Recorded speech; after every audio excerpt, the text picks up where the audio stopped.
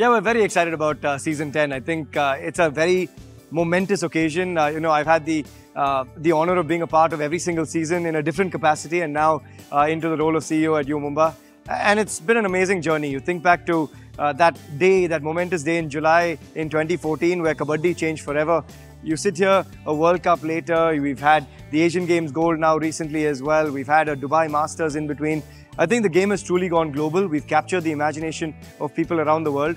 So to see Kabaddi in its 10th season, I hope it's going to be a real celebration. The home and away format means that we take Kabaddi to each and every town, and every caravan that we see is going to be an absolute carnival. So to everyone out there, get your tickets, get out there and celebrate Kabaddi, because this is India's very own sport. Let's lay panga.